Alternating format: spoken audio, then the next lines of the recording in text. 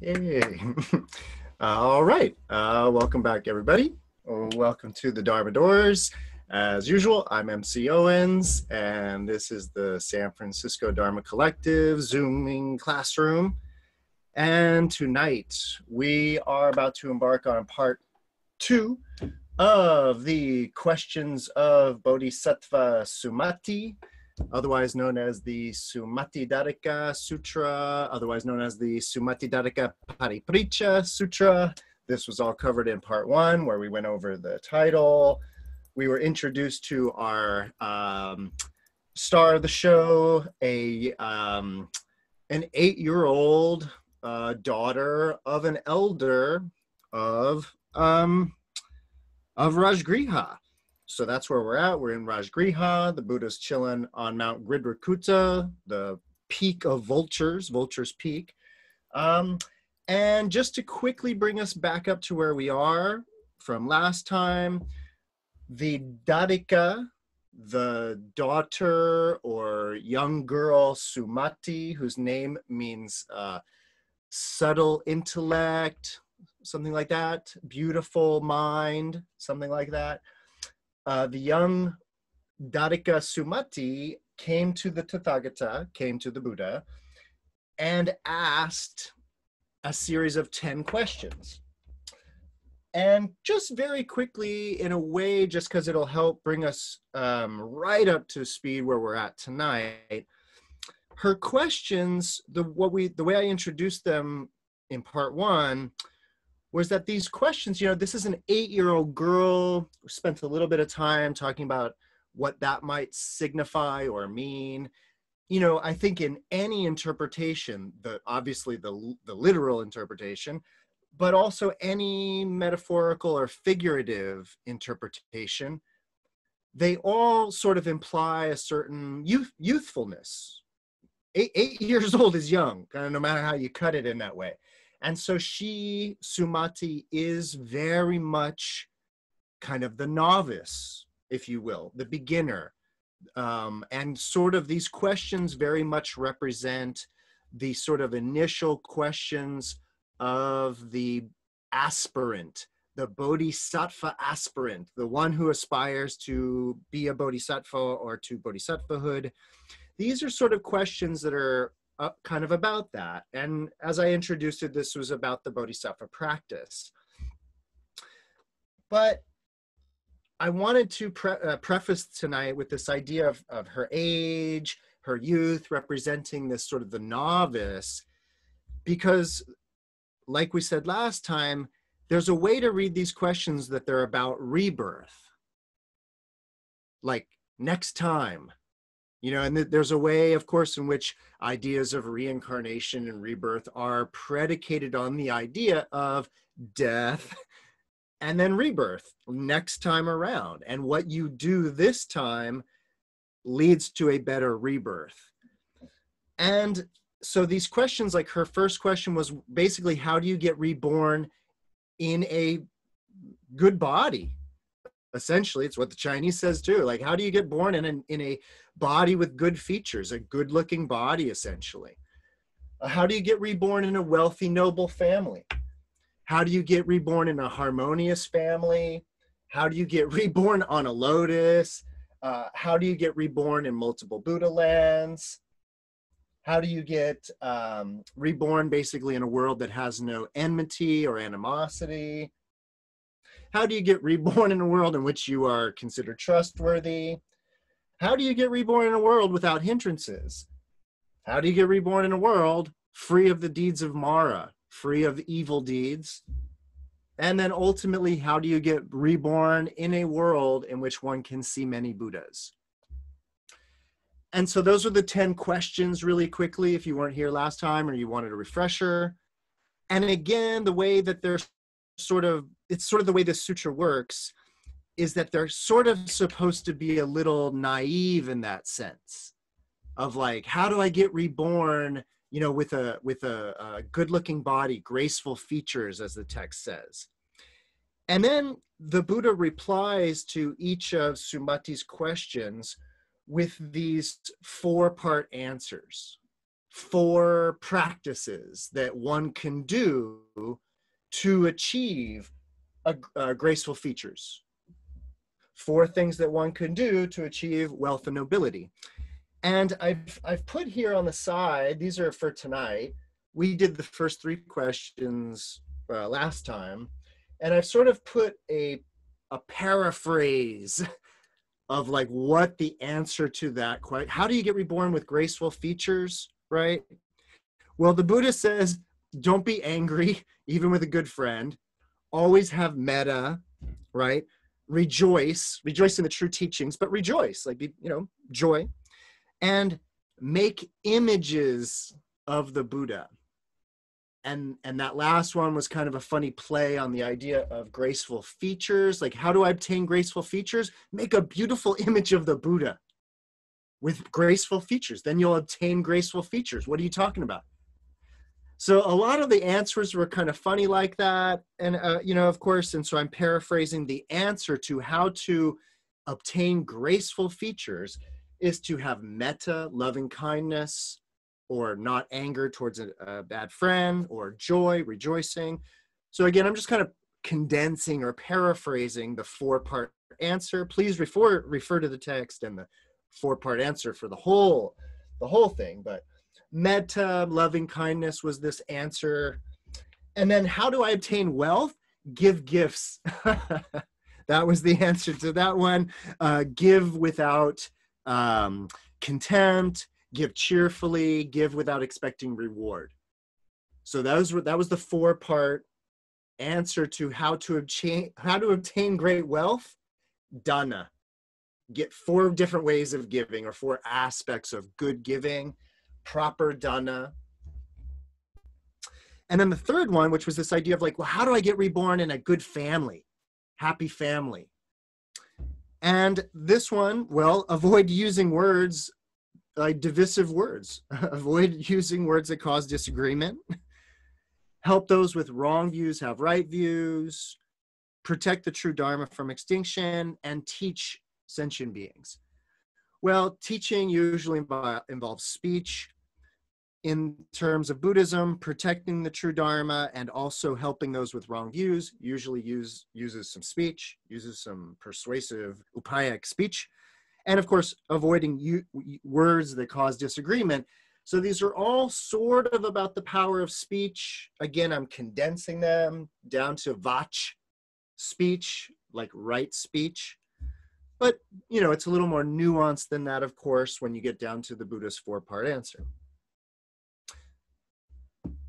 That, of course, brings us right up to where we were last time, which was at the end of number 3. And, of course, we read this beautiful poem of Sumati, where she asked these 10 questions of the Buddha.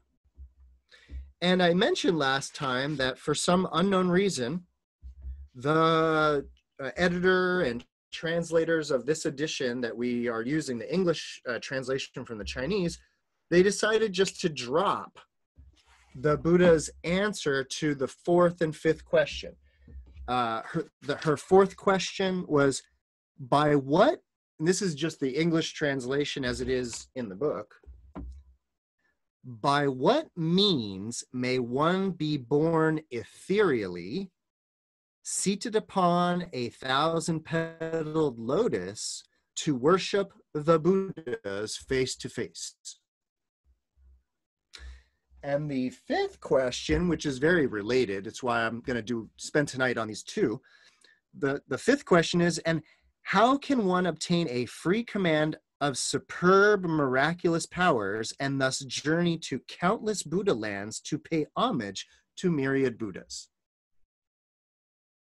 Those are the questions, but again, unfortunately, they didn't do it. They left you hanging with the notorious ellipses, the 3 dots, and so I just want you to know that for the rest of tonight,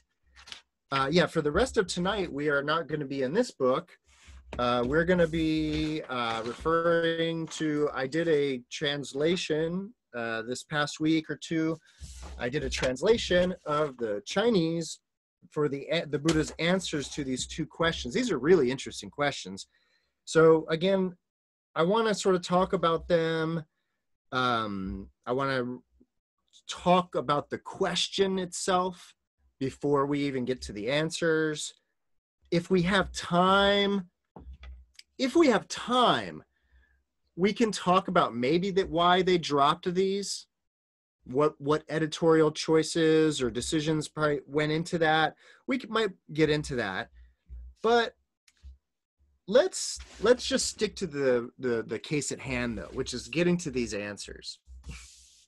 So again, her questions were, and the language here is very interesting. By what means may one be born ethereally?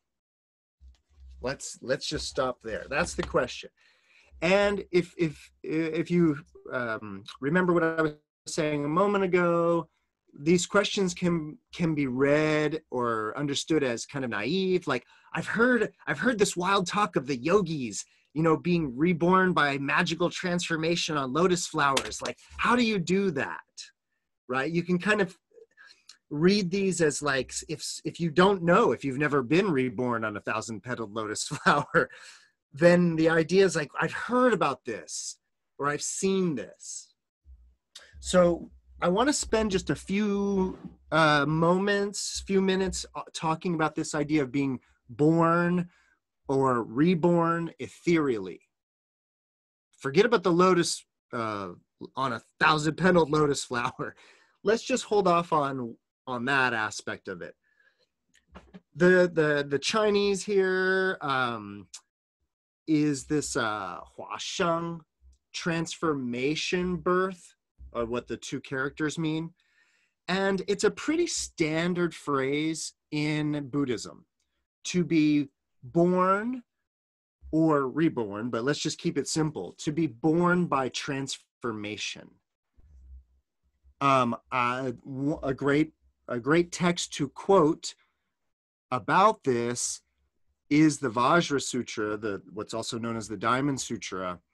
And in it, in the beginning, one of the beginning chapters, the Buddha talks about all kinds of sentient beings, whether they're born from a womb, born from an egg, born from moisture, or born by transformation. And then he goes on to say some wild things about even if I caused all those beings, all the beings born by womb, by egg, by moisture, and even beings born by transformation, even if I caused them all to enter nirvana right now, in reality, no sentient being would ever reach nirvana. That's sort of the paradox of the Vajra Sutra. We don't need to get into the paradox of the Vajra Sutra right now, but that 4-part classification, mammalian by womb, by egg, by moisture, which there's a lot of ways to think of that, but just, a lot of ways to think about birth by moisture. But that 4th one, birth by transformation, that's what we need to talk about really quickly. Again, this is an old idea, appears in the Vajra Sutra, appears in older Pali Suttas. And this language, just to cut to the chase, this is the language of being born by transformation, is the language that Buddhism uses for entering into usually a jhana or a dhyanic state, a meditative state, also samadhis, these higher, deeper concentrations. The language that's used in this is kind of a birth, a rebirth, a rebirthing or a birthing in or by way of transformation. And a really quick reference for this, if you're interested, is one of the oldest suttas, one of the oldest Pali suttas, the Samanapala Sutta, or the Shramanabala Sutra, the fruit of being a Shramana, the fruit of the homeless life. If you read that sutra, the fruits of the homeless life, among others, many, this is just the classic source for this information. by doing sati, mindfulness, well enough, long enough, I don't know, but if you do sati mindfulness practice, there is this process by which one creates what the Buddha calls, in the text at least, a mind-made body, and essentially sort of transfers one's conscious experience into that mind-made body made of form.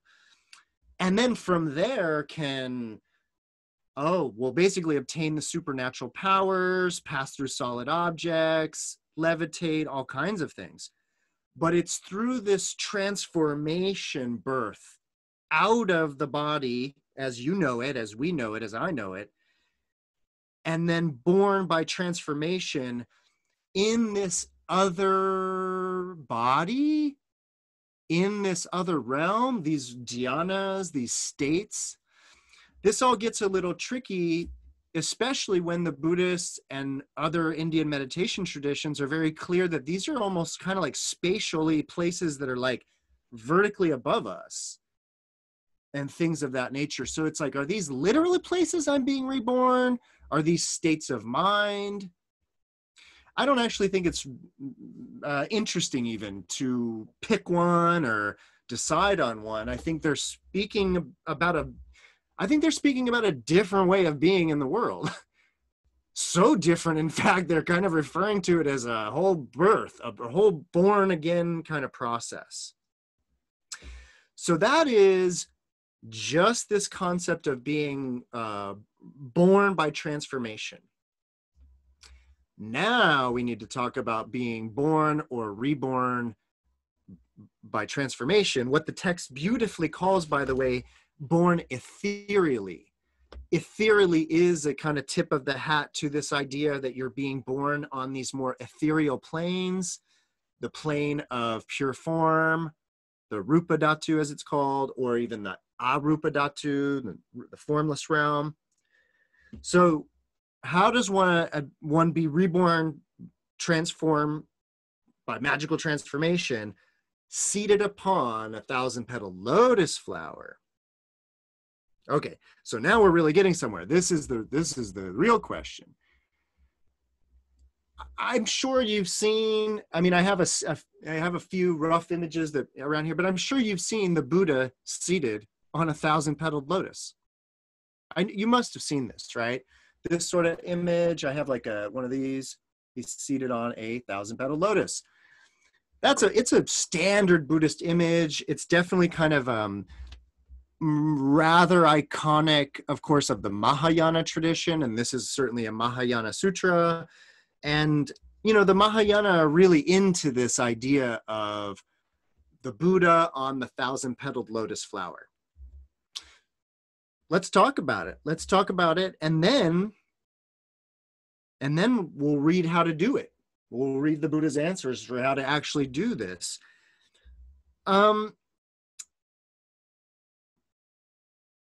Because I always want to make this as interesting as possible,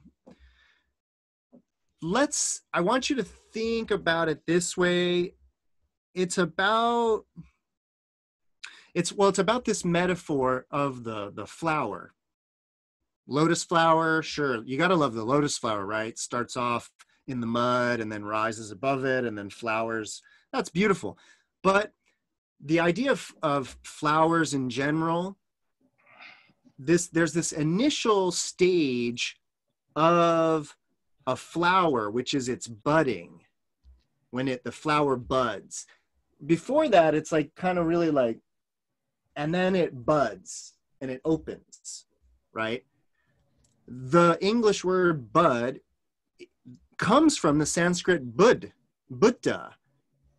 And so there's this play or this analogy that Buddhism is all about.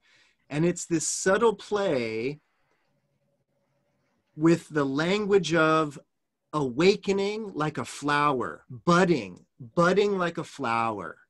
Oh, and so what I mean to say is that you could do it two ways. What's beautiful about it is that in terms linguistically, you can think of the flower as awakening, or you can think of a process of awakening, like even waking up in the morning, as a kind of budding, right? So you can kind of flip it where you're the flower budding, or flowers are awakening. And so it's a beautiful play in the Sanskrit of this word bud, Buddha.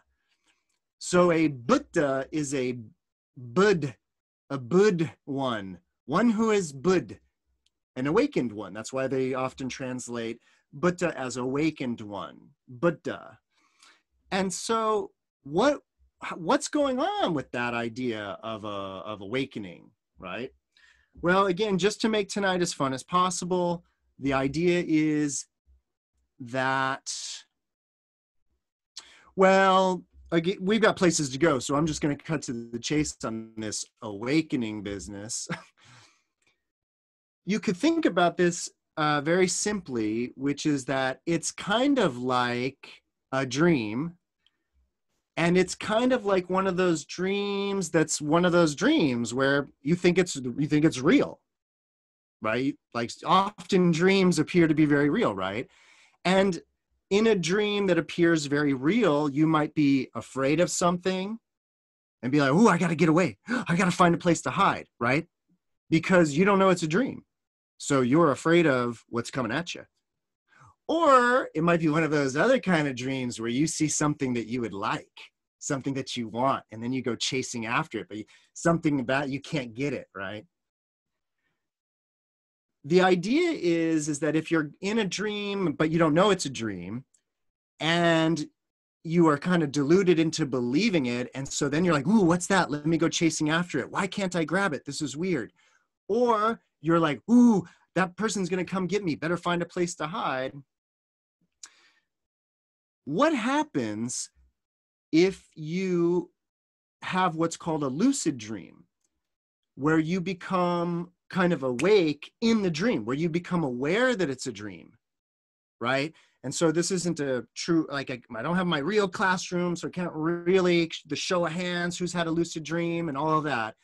But the idea is that if you've been gifted to have a lucid dream, and you can think about that shift of before, when you didn't know any better and you were totally convinced by the dream, and so you were like, oh no, and then something happens and you become lucid, and it's like, oh wait, this is a dream. I don't have to be afraid of that, nor do I have to go chasing after that. What's really, really magically important about the lucid dream, and especially again, if you've had it, the reflecting on it is helpful, because what Buddhism is describing is that subtle shift of awareness where you know it's a dream, you know what's going on here. You didn't know what was going on before. You were totally deluded. You were literally asleep. But then you become lucid in the dream, and you become aware of it as a dream. You become aware of its nature. But it's not necessarily like anything changes. You might think that you're in a little closet with a whiteboard and a little library in a dream, and then become lucid, and you're thinking, wow, this is a dream of me being in a little closet with a library. It's still here, but my entire disposition towards it would change because of my knowledge, because of this lucid awakening. Well, I suggest that the entire flower budding metaphor of Buddhism is about the idea that there is a process of awakening to out of this, and essentially what I call lucidly living. And in the same way that we're deluded now and afraid of it and want it because we don't understand it, the Dharma and this whole process is about becoming more awake than you think you might already be. And so that process of waking up again, further, more, that's Buddha. And one who is totally awake is the Buddha, right? Is like the fully enlightened one. Tathagata. Okay, so that explains sort of the rebirth, awakening on a 1,000-petaled lotus flower idea. Any questions about anything before this, the new answer, the new answer? Oh, and by the way, I had sent the English to Noam, and I don't know if Noam had a chance to put it in the chat. So the English is up there. So before we get into my translation, any questions, comments, ideas, or epiphanies? So really straightforward stuff, right? It's just awakening to the dream of reality. And just one comment is that on Wednesday nights, we're going through the Lojong slogans. And so we just did regard all dharmas as dreams. And so this seems super related. Yay. We're right in the cut. We're right in the cut. Okay. So I'm going to read from my translation here. Like I said, this is not in the book. These are these two sections that are in the Chinese that are lovely, that read like this. And I've tried to basically keep I'm trying to keep it within the language that the book already uses. If I were doing a fresh translation, this would be a little different, but this fits in real nicely with the book. Furthermore, Sumati. If bodhisattvas achieve 4 things, they will be born or reborn ethereally before Buddhas, seated upon lotus flowers. What are the 4?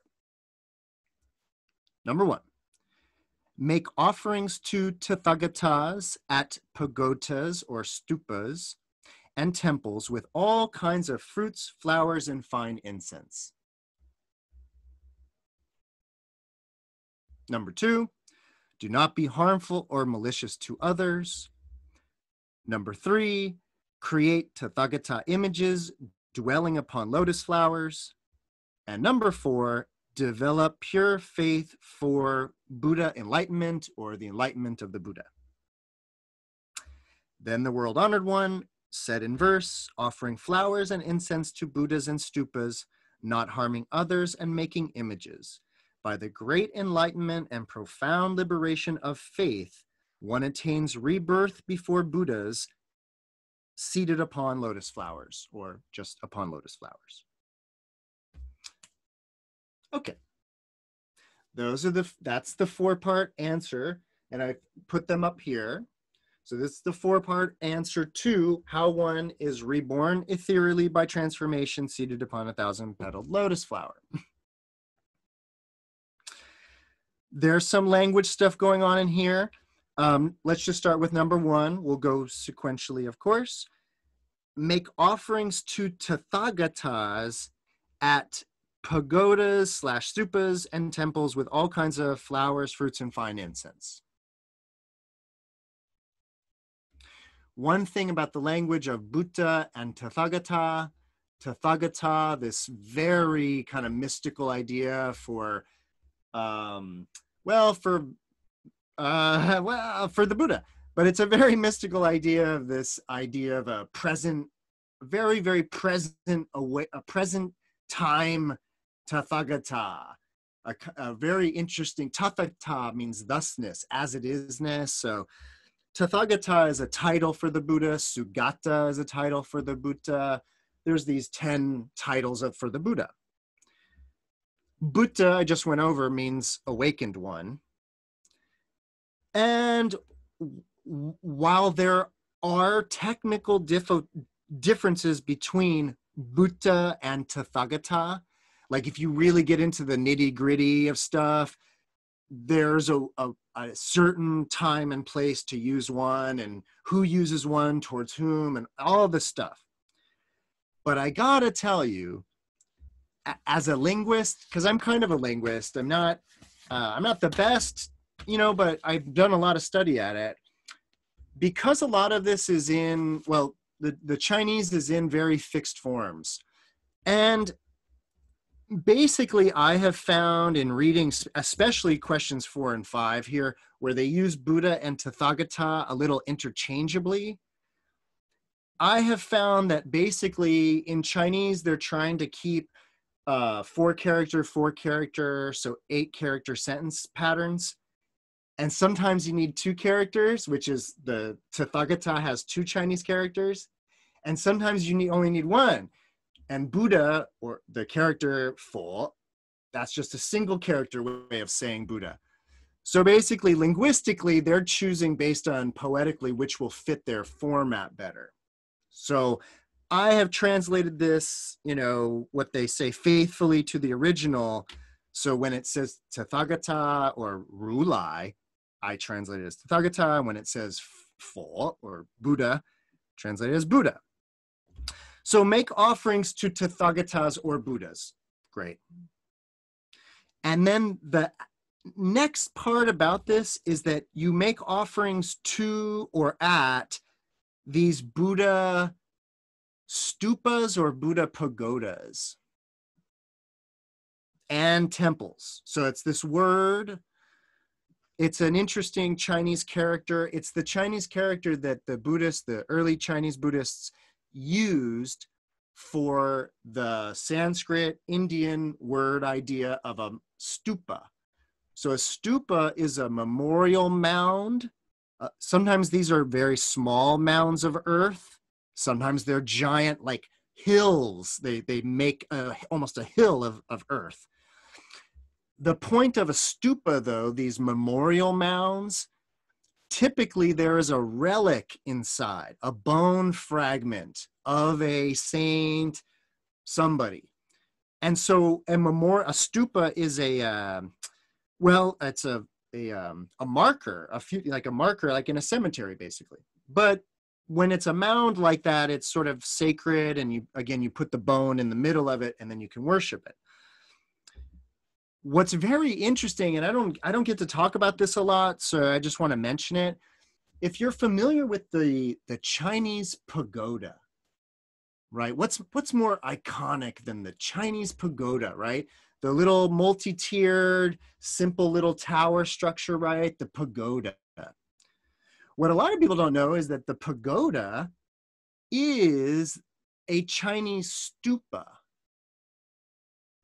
But there's something very, very interesting about the pagoda as a stupa, as a reliquary. Because again, stupas, these mounds of earth, you put a relic in them. They were reliquaries. Well, this is like where I would just all night. We would just like take the exit right here and talk all night about this idea. So I'm going to have to condense it.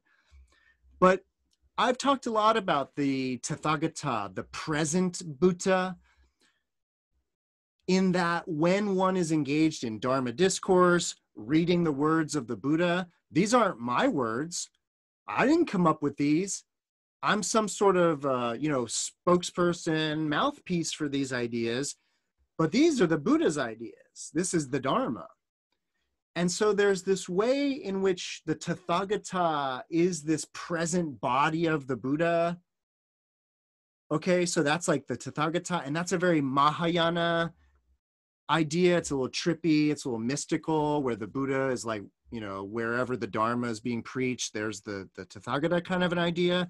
But the Mahayana is really into that. It's really into you not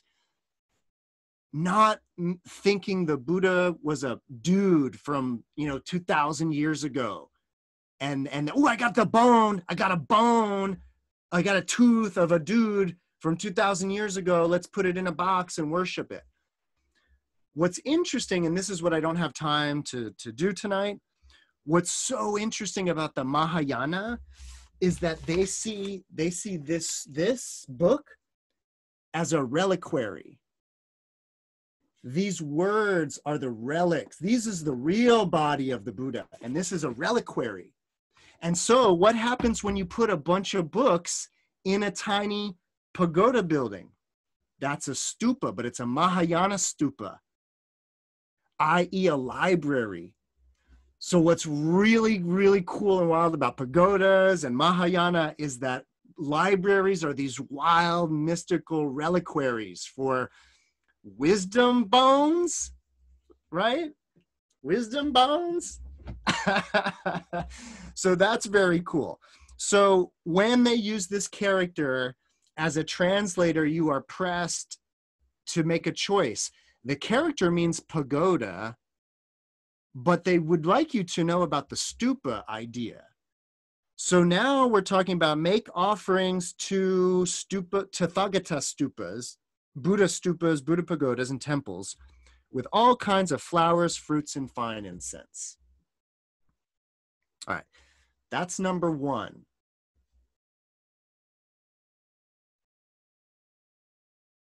Well, but stupas are also like kind of symbols, right? Like, yeah.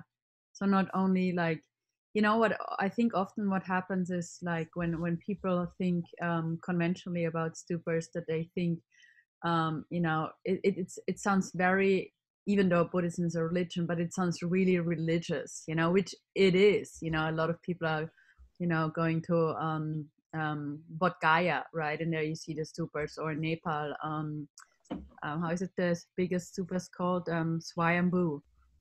So it is a worshipping, but it's also a symbolism. And actually, yeah, we built a stupa in my hometown in Austria. Like, so I went through this whole process of filling a stupa with a lot of mantra rolls. Like, I think we had 500 mantra rolls, and in the stupa we had like this mandala, and it's almost 5 meters high, so it's pretty big actually. And yeah, there's a lot of, it took us, yeah, there's a lot of symbolism involved, and I think that was for me kind of the most important aspect of a stupa. Yeah, just sharing. Yeah, no, and thanks for sharing, Connie. And I actually appreciate it because you kind of hit on the theme for tonight, which is sort of the worship idea, or the what maybe just called religious. I think you just used the word religious in that sense. The word we're going to be talking about in a minute is shraddha. Shraddha, which is a really interesting idea in Buddhism. It comes up more than you would think. And it is very much in this very first one, this idea of making offerings. You just described a very Vajrayana version of the stupa, where it's like not even the books are going in. Mandalas, treasures, vajras, like that practice in Vajrayana Tibetan Buddhism of stupas. Yeah, definitely the symbolism, Connie, for sure. And like, you know, I think part of my mission in life is to like really help people appreciate how wild and beautiful Vajrayana is. Because this, of course, is a very like, I've said this, it's like, this is not a Vajrayana text, but it's getting there. So. Thank you. Yeah. Thank you again. So I want to talk about this idea of making offerings. Again, like I mentioned last week, these answers are operating on many different levels. And so they are, with number one, definitely saying at that kind of quotidian, mundane level, they are saying, yeah, go to Buddhist holy sites, temples, monasteries, pagodas, stupas, whatever. Go to Buddhist holy sites, and with all kinds of flowers, fruits, and fine incense, make offerings. This is your first way to be reborn ethereally on a 1,000-petaled lotus flower. And I'm going to help us get there. I want us to like understand how it is that this all culminates in this idea. And so the first one is to understand that they are talking literally about that offering. But as we go through these, though, I want you to, I want you to be thinking about what would be called the religious aspects of Buddhism, the religiousness of these things. Because I want to get into that a little bit tonight, because it's what question 4 or what answer 4 and 5 are very much about.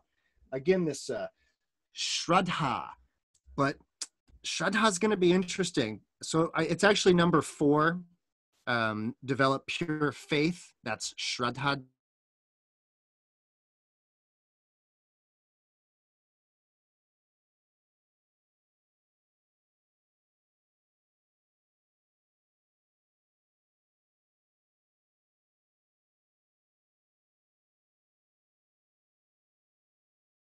You know, I think in all the lists so far, like one of them is always some real practical, like practical advice that way.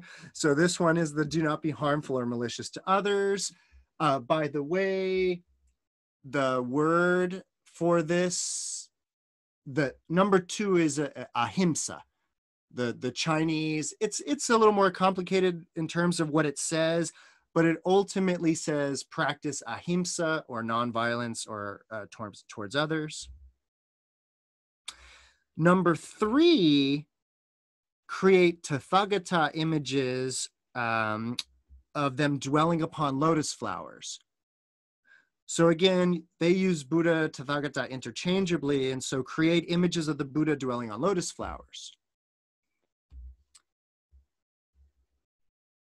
Yes, I think they are literally, like we talked about last week with one of them. I think at one level they are talking literally about getting out some clay, getting out some paints, getting out something, and making images of the Buddha, like kind of Buddha, traditional Buddha, but like we also talked about last time, I think the Buddha or Tathagata image could be quite broad, very, very, very broad. It does not need to be anthropomorphic, is what I'm saying. This particular one, though, is about creating images of the Buddha, literally the one seated on the lotus flower. And, you know, there's a number of different ways that one could imagine how that could lead to the sort of rebirth on a lotus flower. The one I'm thinking about is a slightly more imprinting kind of hypnotism, where if you create images of beings on lotus flowers, that might help imprint that idea and image into your meditation practice.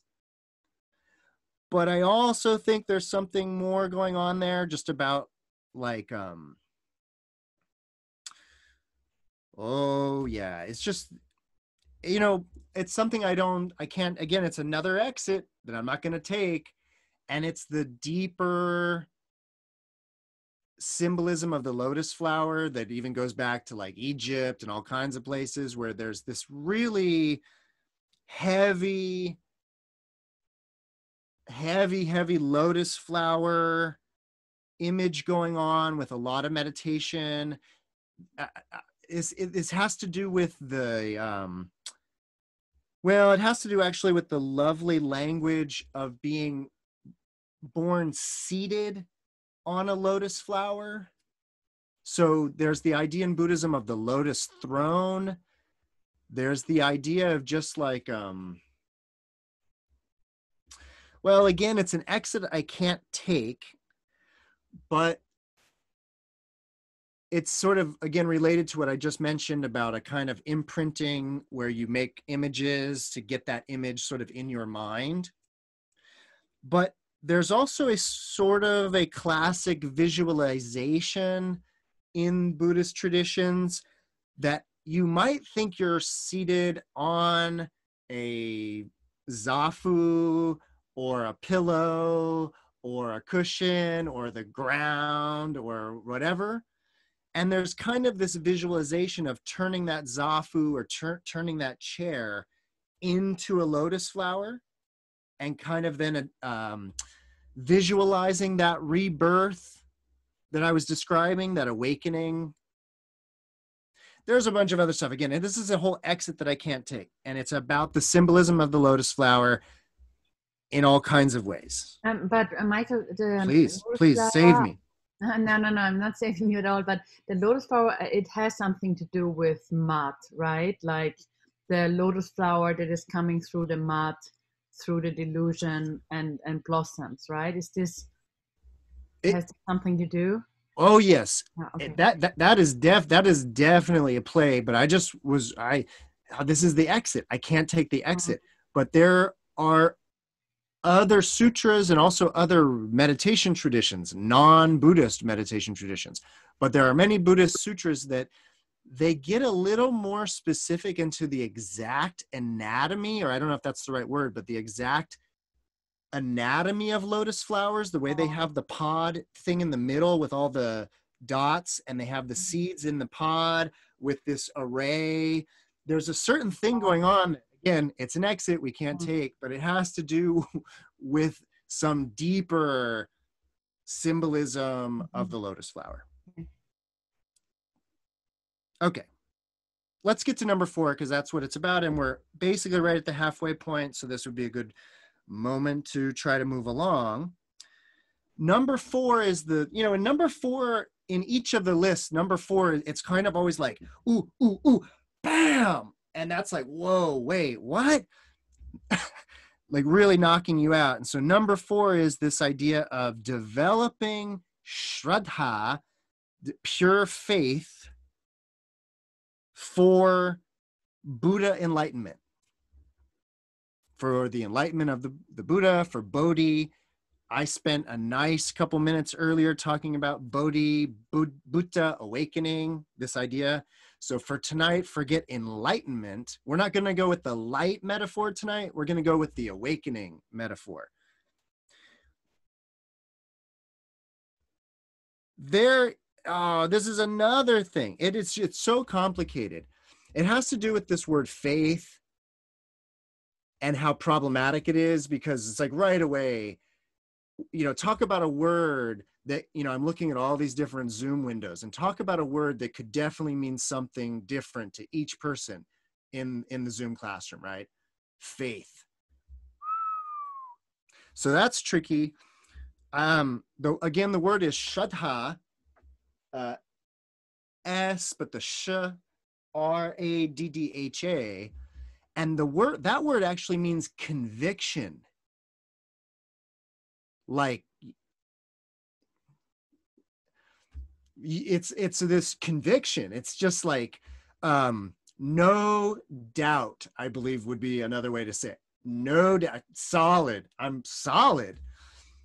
That's faith, shraddha. That's shraddha in Buddhism, conviction. And in particular, by the way, and I don't want to get too into this either, shraddha, conviction in Buddhism, it is very much about like the power of positive thinking. It's very much about the flip side always, the power of negative thinking, the power of bad negative thinking versus the power of good positive thinking. So doubt, conviction, that's what's at play. And so when you hear this, I want to be reborn on 1,000-powdered lotus flower. How do I do it? Well, develop this conviction for Buddha enlightenment. This is not saying get on your knees, buddy, and worship the Buddha. Not really. This is not really what that's saying. This is about this, and the language, by the way, is develop. It's encouraging you to develop it. It's not suggesting, you know, have it immediately. It's this idea of develop this conviction or certainty regarding this awakening thing I was just talking about. To put it my way, right? That's the idea, is like, in a way, that you will never achieve such awakened states, certainly if you doubt yourself or doubt their existence or anything like that. So again, I just want you to know that this faith in Buddhism is not about that sort of humility, but it is also, though. It is, yeah, I mean, again, we're at the halfway point, so I want to move on to question 5, but I also want you to know that there is also part of shraddha, part of this process is also something called pranidhana. And it's this sort of, pranidhana kind of means submission and humbling to Buddha, to a bodhisattva. It's a whole world of practices, very much leads into Vajrayana. But from a Buddhist point of view, you can think of it as an antidote for ego, right? You can think of this kind of humbling, surrendering oneself as an antidote to pride, an antidote to narcissism and all these things.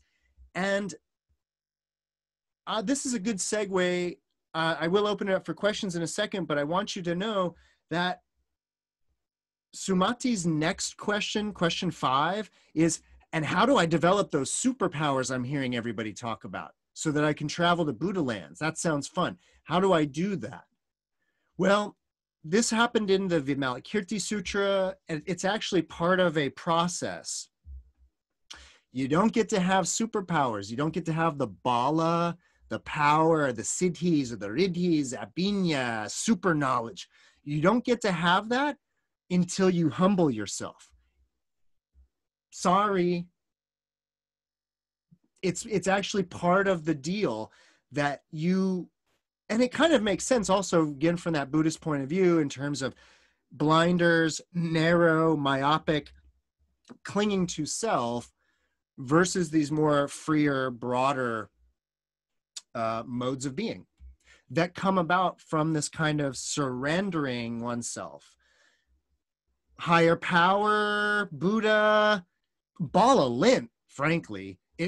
From the Buddhist point of view, it is about the heart surrendering to Allah, to Jesus. From a Buddhist point of view, I don't think it actually matters. From a technological point of view, I think the Buddhists have a very advanced technology of submission, if you will, where it's like, whoa, if you submit to this versus that. So it's a whole science of this process. But number 4 is definitely what allows for rebirth on a 1,000-petaled lotus flower. Okay. If there's any questions, comments, or ideas about that process of ethereal rebirth, now's the time. Otherwise, question number 5. Furthermore, Sumati, if bodhisattvas achieve 4 things, they will journey from one Buddha land to another Buddha land. This is where Chinese is fun and rough. The Chinese literally just says, if bodhisattvas achieve 4 things, from one Buddha land to the next. That's all it says. And part of Chinese is filling in blanks from previous sentences. It's just how the language works. So I have filled in the blank there. You know, in other Dharma talks, I've talked about the Buddha Kshetra, Buddha fields or Buddha lands. This is a very complicated idea.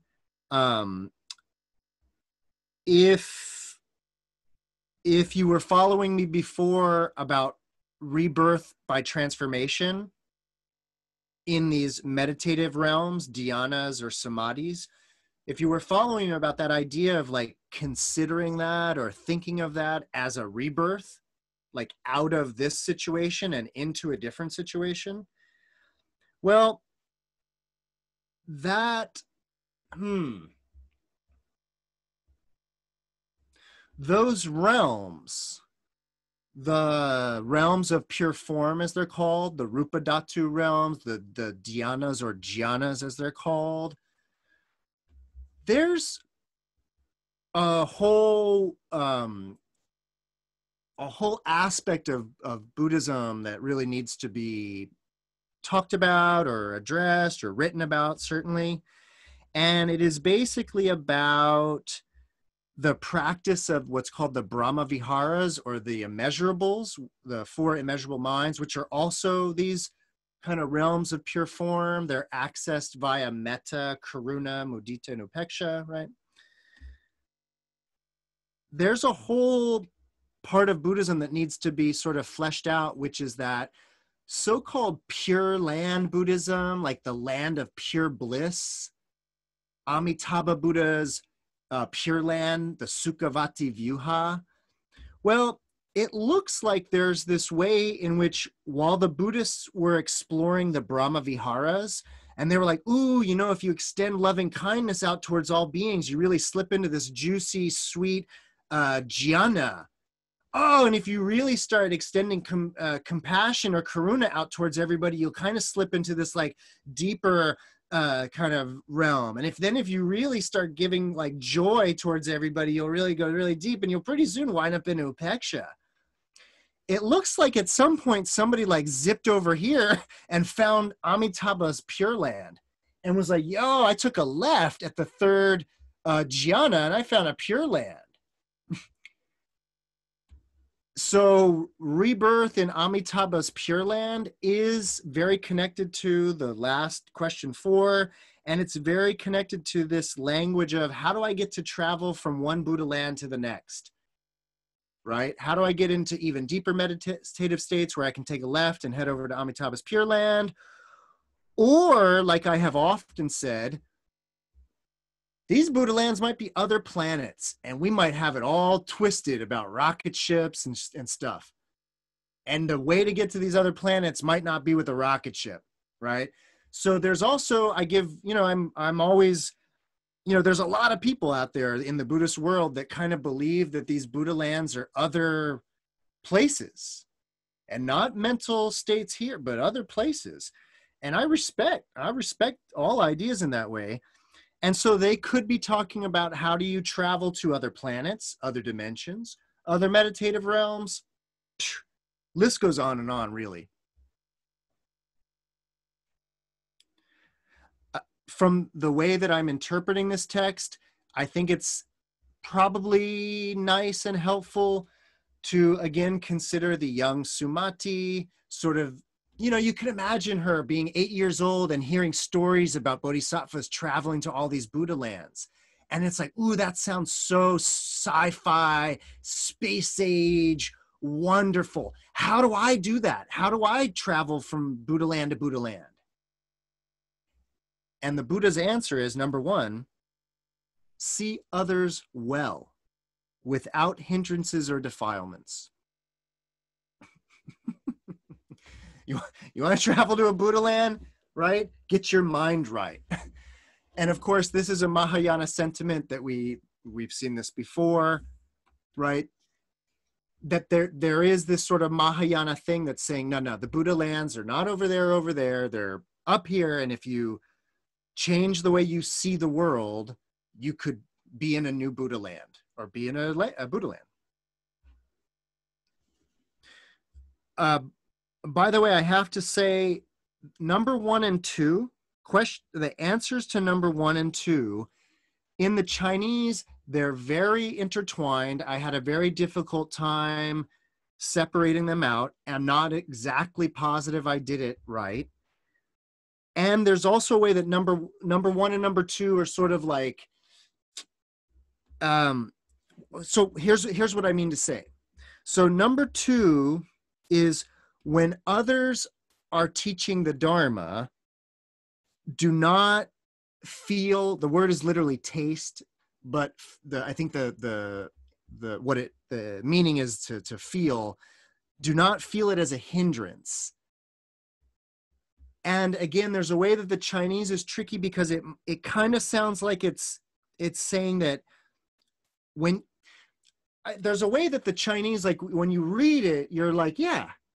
And then when you try to say it in English, it's like, oh, but then I'd have to like, and it gets all weird and crazy. And so I did my best here. But what I want you to know, what this is about, the answer number 1 and 2, it's about like, oh, we talked about it one night a while ago. I forget which sutra it was. But it's the practice of viewing everyone as your teacher, viewing everybody as an enlightened Buddha. This is along those lines that it's basically saying that, like, if you see someone teaching and you feel or taste like what they're saying is kind of wrong, or it's like you don't get it, you shouldn't like slander them or speak badly about them. So these two are, it's not, what I mean to say is that number 1, that how do I travel from Buddha land to Buddha land?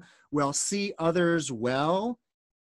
It's not clear if it means just see all other people well, or if it's specifically saying that these other people that are teaching the Dharma, you should look upon them favorably and not slander them. All right. And this is actually, again, the Chinese is really complicated, and I know I got the sentiment right, but I'm not sure I got the language right in that sense.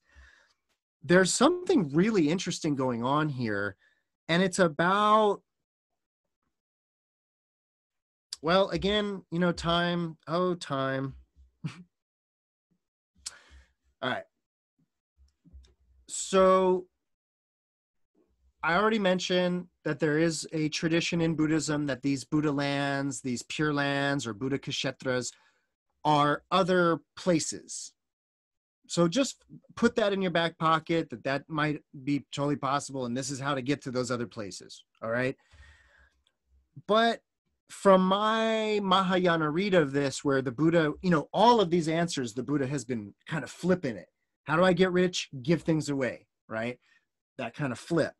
And so the naive question is sort of like, yeah, I want to go to this other planet, this other dimension. How do I get there? The answer is about this confrontation with other people, not confrontation, but encounter, I should say, encounter with other people, in particular, other teachers. And it's such a beautiful idea. It's such a beautiful idea that I want to find the right way to convey it. But, it has to do with this, it has to do with the idea of Buddha nature, that we all have the Buddha nature. But it's more subtle than that. And that's already a subtle idea. But, well, okay. All right, it's not too late to obliterate objective reality, right? Yeah. So here, this is very helpful from a Buddhist point of view, from a Dharma point of view. There is a certain mentality, let's call it, call it a worldview, a drishti, call it a drishti. And this is it's a very, very common worldview. It's very common. And as common as it is, as like seemingly obvious as it is, it is nonetheless the subject to this day of intense philosophical debate.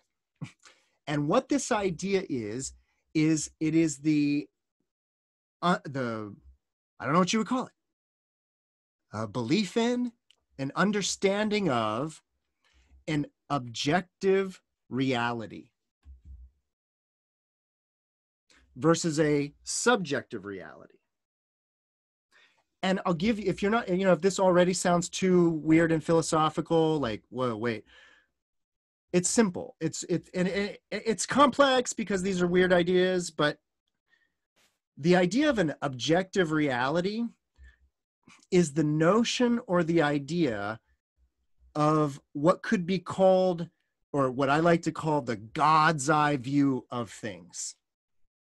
The objective from the sky, God's eye view of the situation. I'm just a little subject. I'm a little subjective being in the world, and I only have access to whatever comes into my purview, right? So, take something like the 2020 census, the great census of 2020, right? We're going to go out, and trust me, friends, this is not a political thing. I'm not talking about that. This is philosophical. 2020 census, we're going to go out and we're going to count up all the people in the United States. We're going to count them all up. We're going to go door to door. How many people live here? How many people live there? And we're going to total up all the people in the United States. Now, of course, it gets tricky, right? Because all kinds of things can go wrong. But there is a belief or an understanding that there is a literal objective view of reality in which there is a fixed number of people in the United States that can be counted and understood. I may not know it. That's my subjective view.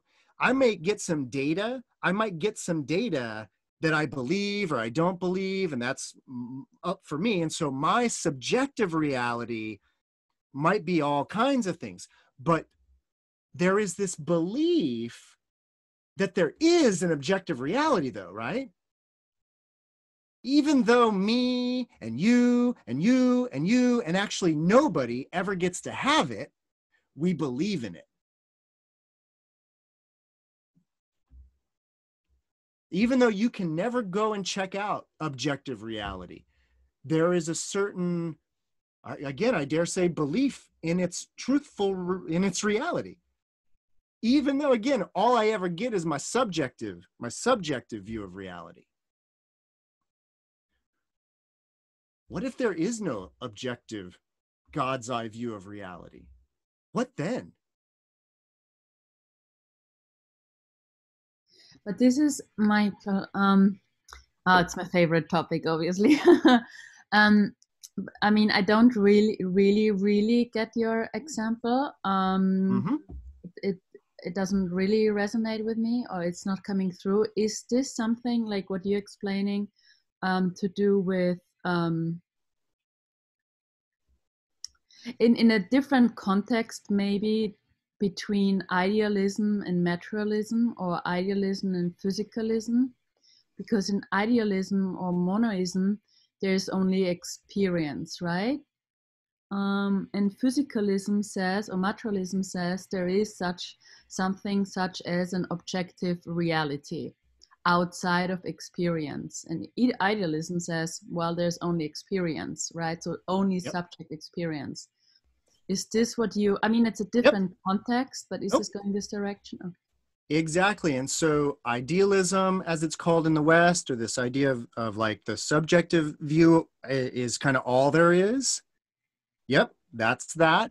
And the objective view, that it's a really tricky one again, because the history of Western philosophy is this idea, or it's wrestling with,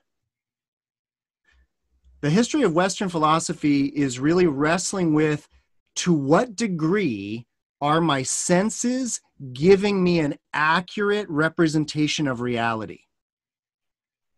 Right. The objective view is that there is such a thing as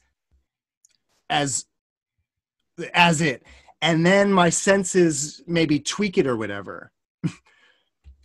And there's this again, I can't even get into the history of Western philosophy and wrestling with this, but there's a way in which, even in the, it's called postmodernism to a certain degree, but there's a way in which the West has abandoned objective reality to a certain degree, but it hasn't really abandoned it entirely, again, because there's a worldview that, I mean, we all share it. It's very deep, but I would encourage you, just because I want to get back to the text, and I'm going to make this relevant in a second too, by the way, but I would encourage you to, if you do understand what I'm talking about like the God's eye view is nice to think about and all, but there is nobody to actually have that view.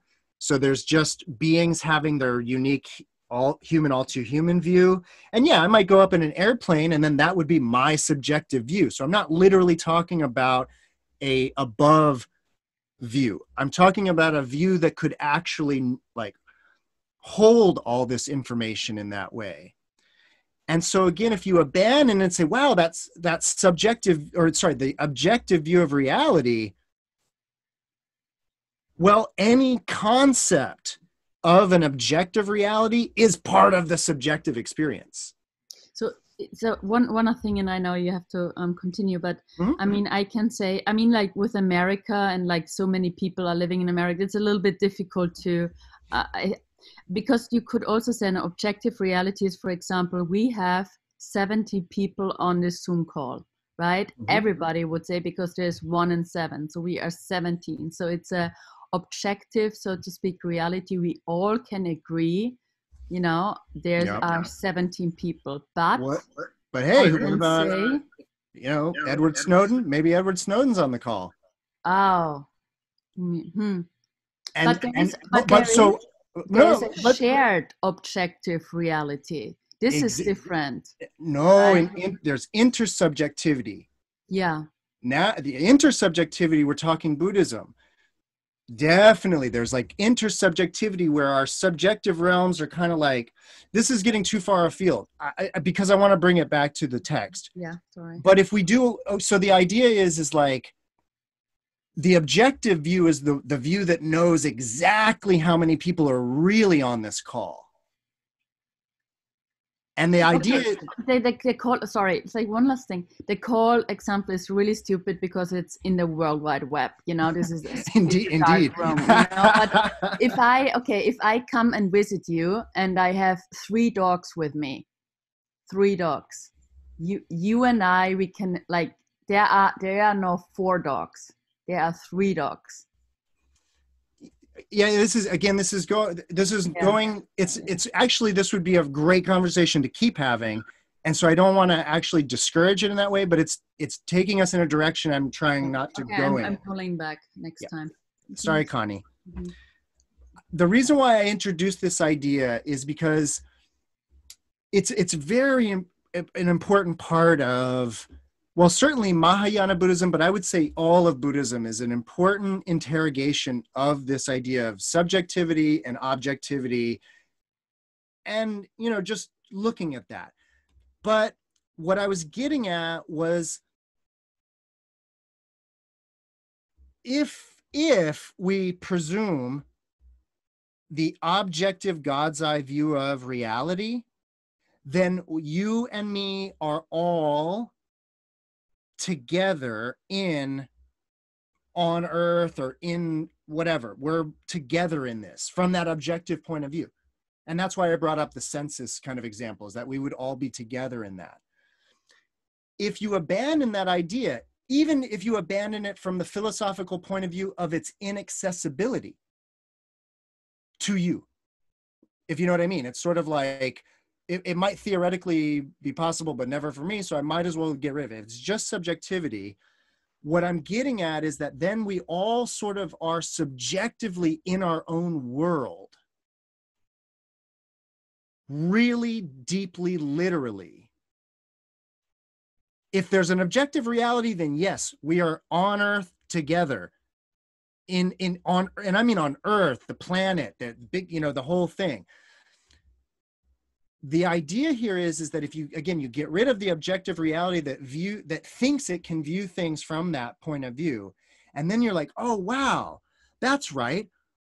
I've always been here having my subjective experience. And each of you have always been you having your subjective experience. Where I'm going with this again, this has been so long-winded, I hope it was worth it. But the idea is that from that level where we are all subjectively in our own little subjective world, that's your Buddha land. That's your Buddha land, where you're the Buddha. How's it going? So how do you travel from one Buddha land to the next? I got 17 Buddha lands right here. And that's the idea here, is that these Buddha lands are all these other minds of sentient beings in various states of enlightenment. And if you have the right eyes to see it, in full states of enlightenment. That's how you travel from Buddha land to Buddha land. Wait, so are you saying that, like, we travel to somebody else's subjective reality into their Buddha land? I'm saying that when we have intersubjective experiences like this, these are Buddha lands colliding, or something to that effect.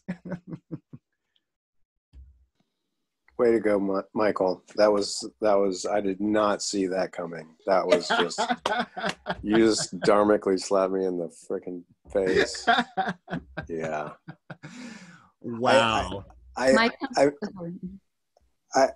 just one other just quick thing is that,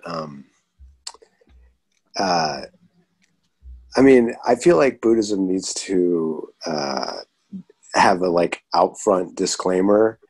What we're talking about is subjective reality. Like, that's what we're in the business of. So if you're trying to create shared worlds, that's never what we're talking about. I'm sure they address it, but it's seated in I mean, that's how you get to know self. I mean, it's always that. And I think one of the questions for me is like, and what is liberating about that? And anyways, coming here teaches me she gets me closer, but thanks for that. That was well worth it. Yeah, my pleasure. In regards of naming, could we call this shared Buddha land this collective reality that is experienced in modern language? When we say you have your Buddha land and I have, so to speak, mine, and the experience when we interact with each other, although on an ultimate level there are no two, blah, blah, blah. This is a collective reality, that collective experience Buddha land, because I can have my Buddha land, you can have yours. At the same time, we can have a shared Buddha land in that sense. Absolutely. This also has deeper levels too, where, you know, we're all just the one Buddha trying to wake up kind of thing. So there's the one Buddha land in that sense. But even before that, yeah, I lost it. Sorry. Yeah. Happens. Sorry, can I ask? Yeah. Sorry. So going back again to the question 5 is like, how do you journey from Buddha land to another Buddha land? So, and you were talking about the concept of like, yeah, we're our own Buddha, we're experiencing subjectively our own Buddha land. So when it says to journey from one Buddha land to the other, is that just another realm in our own experience, like another jhana or something like that we're traveling to? Nope. Okay. Great question, Tanya. Because the point of it that I wanted to get across is this really kind of interesting idea that you could see encountering another person as encountering a Buddha and going to their Buddha land. Okay, so what you were saying before, again, that sort of interacting of all these, okay. Yep. All right. And of course, if this is just lowly planet Earth, you know, next to Mars and stuff, and I'm out in the streets just meeting other mammals, that's one way. That's one way to move through the world. That's one Buddha land. But there's another way where you're like, whoa, look at all the Buddhas and Bodhisattvas everywhere. And so I guess what I want to just reiterate is that I think this is a beautiful way of talking about interacting with people. Can I ask a question? Yeah, of course, Fred. I don't know, is anybody familiar with the area called mirror neurons? It's a description, it's 10 years old as a research area, and I haven't looked at it in a long time, but they were looking at the physiology of interacting with other people, and empathy being an experience of actually having the same physiological, emotional experience that the other person has had. And therefore the level of interaction becomes, it was suggested, well beyond just the physical experience. It was actually more of an influence between people. I can't describe it, but yeah. If anybody has any experience with that, I'd appreciate hearing about it, if it might inform this discussion. Yeah, and that definitely sounds like a scientific way of talking about Buddhas vibing off of each other. That's for sure. I wanted to add this in, but I didn't. But I'm glad that you, Fred, that you mentioned that. I know we're not into getting scientific, but interestingly, you use the same part of your brain to understand yourself as a person that you do to understand the people in your world. So while the inputs are different, right? You can feel your feelings. You're processing that information in the same way to figure out, like, you know, future actions, what it's like, empathy, and all that other stuff. So, you know, we have a closer sense of what's going on for us in a way, kind of, right? But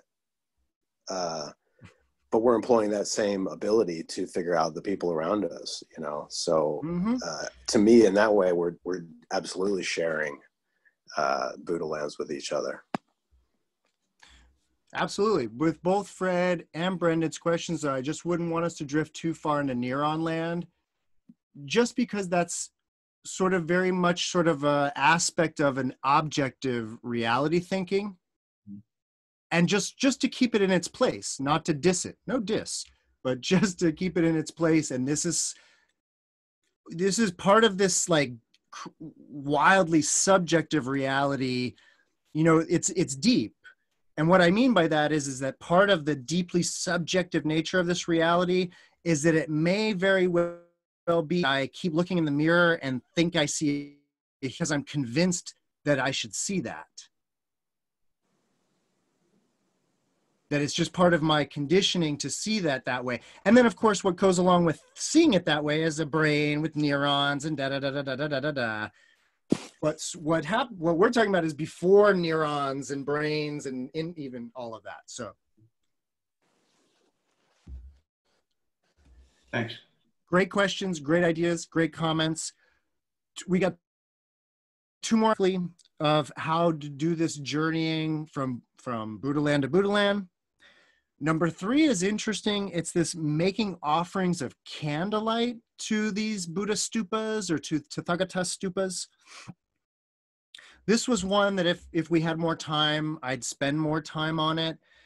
Also, very important to notice or to think or consider that this is operating at a very quotidian level, very mundane. This is like, have you ever been to a church? You see all the candles? Yes.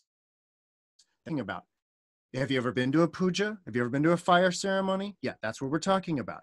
So there's this idea that they are literally talking about candles and making offerings of light. And even though you might not be into that, you might want to consider that a lot of people on this earth are into this, call it a ritual, call it a whatever, but this thing of making offerings of candles and light. Interesting, right? I think it's interesting. I do it myself, in fact. And so as a mundane quotidian act, I think it's worthy of thinking about. But because we're short on time, I'm not going to go all anthropological, comparative religion on you about why people burn candles and things. Within Buddhism, of course, there is this very subtle, interesting discourse going on about light. And I'm talking about light that like allows you to see. But right therein lies the mystery of light. It is what allows you to see. And that play, that right there, don't bring people darkness, right? Light. How about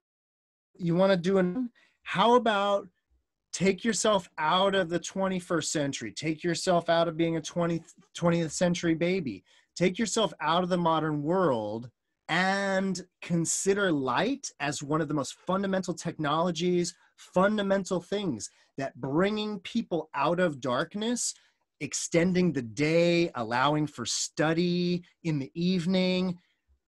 I think our modern world maybe doesn't appreciate light as much because it's everywhere and so easy to get. So there's another layer of light right there. So we have light as wisdom, light as the means to wisdom in a really interesting way. But then the craziest one. There is a Buddha, a Tathagata named Dipankara, the lamp lighter Buddha, the lighter of lamps. This Dipankara Buddha is like an original Buddha, like old, way, like kalpas ago. And when I'm reading this in the Chinese is doing this weird double entendre where it's kind of like you could make offerings to Dipankara or lamp lighting offerings. And what's interesting about this, and I haven't mentioned it, it's the way that if you have the book, you notice that there's the answer number 1, 2, 3, and 4. And then the Buddha repeated in verse. Man, if you ever get to translating things, you know why they do that. Because when you read the first one, you're kind of like, oh, wait, what exactly did he mean? And then you read the verse and it's like, oh, I got it. They really feed off of each other. And so indeed, this is saying like make offerings of light, but there's also a weird, beautiful double entendre going on about this kind of, I don't know, original Buddha called Dipankara. So again, I was going to say a lot more about light because it's one of my favorite subjects in Buddhism, but we got to talk about number 4. We got 4 minutes to talk about number 4. The answer to how to travel from one Buddha land to another, answer number 4 is be ever vigorous in the practice of all dhyanas and samadhis. Right? That's the last one. I'm hoping I did, fortunately, a good enough Dharma talk to where that's not from completely left field, because we're kind of going full circle with this idea, right? That I preface this with this idea of the Brahma Viharas and Samadhis, and that all of this might be code for meditative states. Well, sure enough, the Buddha's last answer is practice your dhyana and samadhi. That's how you travel from Buddha land to Buddha land, if that's what you want to call it. Right?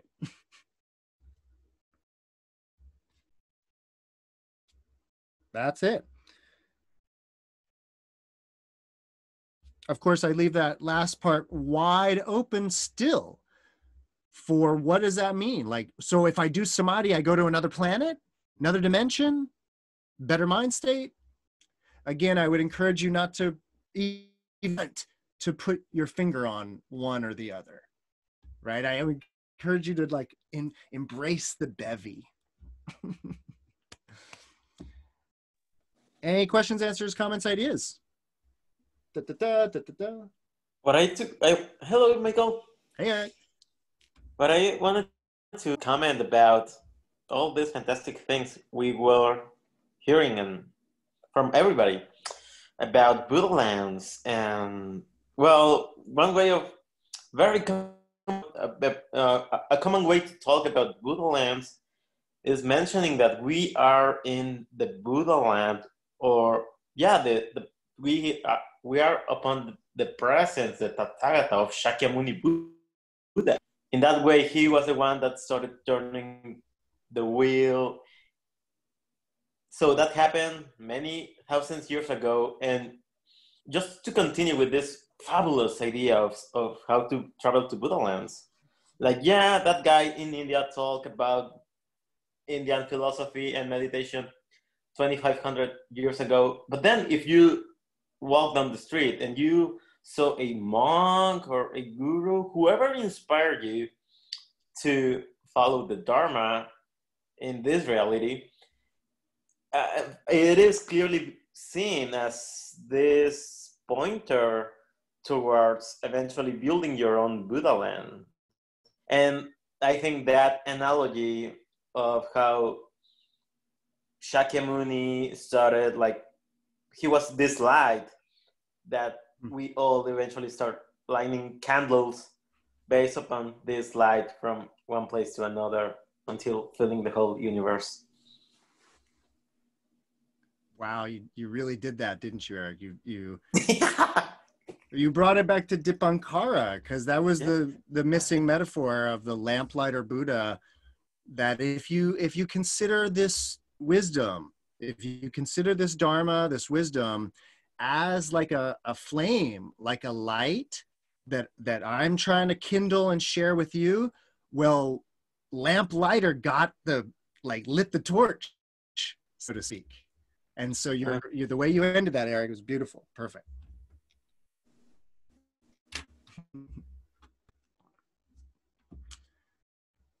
All right, folks. I'm going to call it a night. Thank you all so much for part 2. Part 3 next Sunday.